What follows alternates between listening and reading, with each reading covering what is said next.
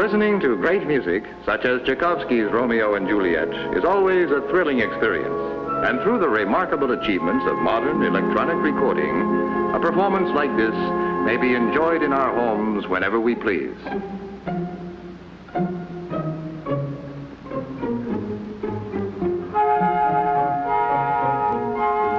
It's true, of course, that listening to music at home is a matter of personal preference and taste. Now, here's a man named Smith. He's the relax and drink in the beauty of it all type of listener. What have we here? Another Smith? He's of the look, Ma, I'm a conductor too school of listening. Looks like fun.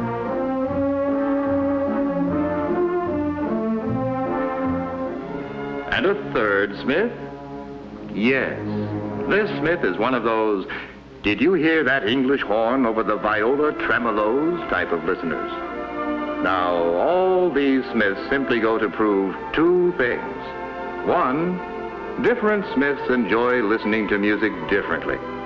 Two, almost every home music lover is in search of the same thing. The truest, most lifelike reproduction of the original music possible. Or perfect fidelity.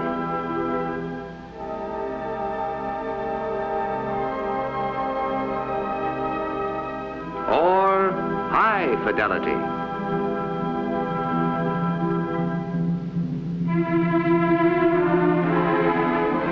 Or hi-fi.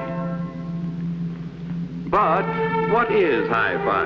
And what's the difference between a high-fidelity record player and any good ordinary record player? So let's ask Smith. He should know. Excuse me. Could you tell us... Oh, yes, pardon me. You're listening, aren't you? Well, all right. It just so happens I know a Smith or two who also know a hi-fi when they hear it.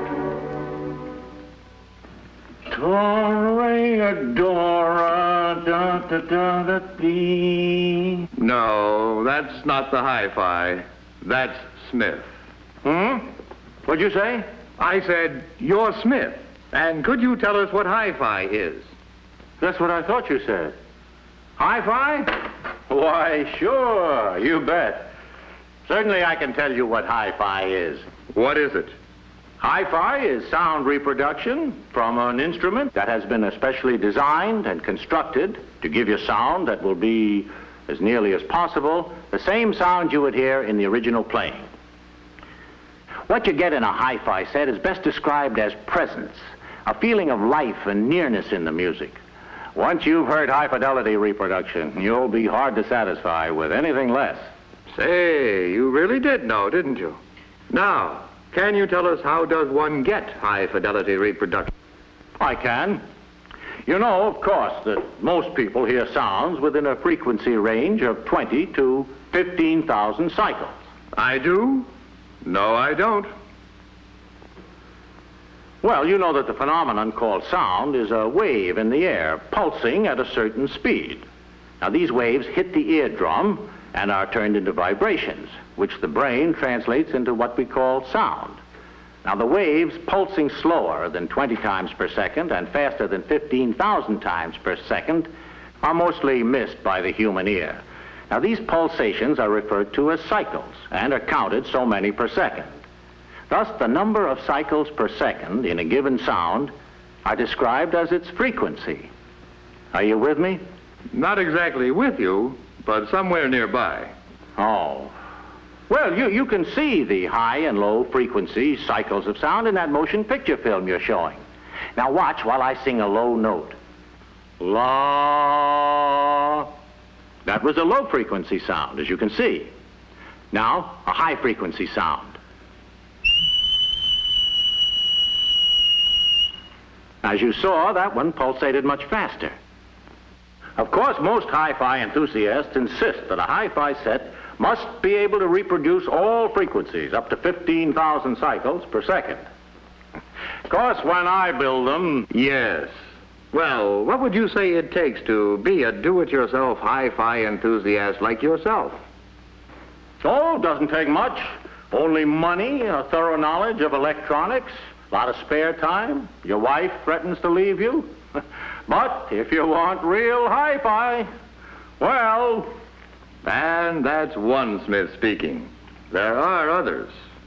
This Smith, for instance. Another do-it-yourself hi-fi enthusiast. Oh, no. No, not me. I'm a component parts man. Of course. Stupid of me. What do you mean? I simply mean that I assemble my hi-fi set from pre-assembled component units. Speaker, and amplifier, record player. And do you think you can tell us what hi-fi is? Oh, yes. Yes, of course. You know that sound waves... I know. We're up to where the sound comes out of the record. Oh. Well, as the record plays, the needle wiggles at the right number of cycles per second which have been recorded. Now, this creates electrical impulses, which are then boosted by this amplifier and then pushed out through that speaker in the form of sound waves. Then I suppose that the bigger and better the speaker, the higher the phi, so to speak, if you don't mind a bad pun. Oh, I don't mind the pun. But you have to be careful with statements like that. I said something wrong? Well, I just don't want you to get the idea that merely by adding a big speaker to an ordinary record player or radio, you get high fidelity. All the components of a real hi-fi system have to be of the same high quality and properly balanced. I see what you mean, and I'll watch that from now on. And tell me, do you have to be an electronic genius with nothing but spare time for this kind of hi-fi? Oh, no. I simply buy the components, build and finish a cabinet for each, and hook them together.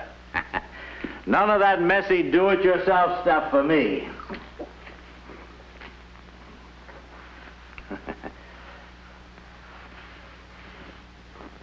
And there's still another Smith's opinion on the subject of hi-fi. Are there more? At least one. There's this Smith, who seems to be enjoying all the advantages of true hi-fi the easy way. Would you call yourself a component parts man, a do-it-yourselfer, or what?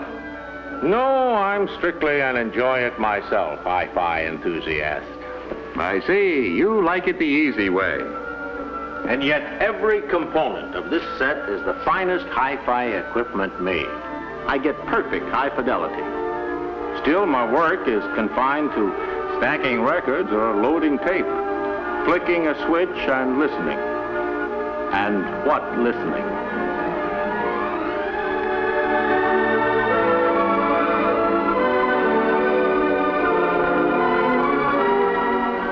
For monaural listening, it just can't be beat. I beg your pardon? For what kind of oral listening? Monaural. That's what I've been listening to. Music from one sound source, like a record or a radio. Then there's stereophonic sound. Perhaps I'd better let you hear the difference. That would be just dandy. Now, this is a stereotape player. The sound here has been recorded on the tape magnetically. But mind you, this stereophonic tape player is not just ordinary hi-fi. It isn't? No, sir. This is hi-fi plus. This is a new dimension in sound. This is what I want to hear already. Okay, but when I push the button on the tape, you'll have to turn off the projector. Have you got that? When I see you turn on the tape, I turn off the projector. Right. Now. Hey, that was great. Sensational. Terrific. What is it?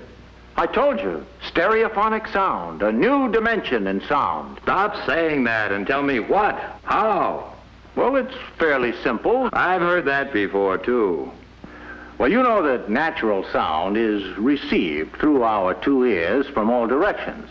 So when you sit in a concert hall, you hear the music not only from directly ahead, but from both sides, overhead, and below.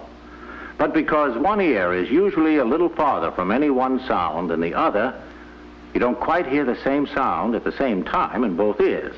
Thus, you can determine direction. And that's what happens with the two-speaker system. Yes, but be careful. Don't get the idea that two speakers on an ordinary hi-fi set will give you stereophonic sound. They won't.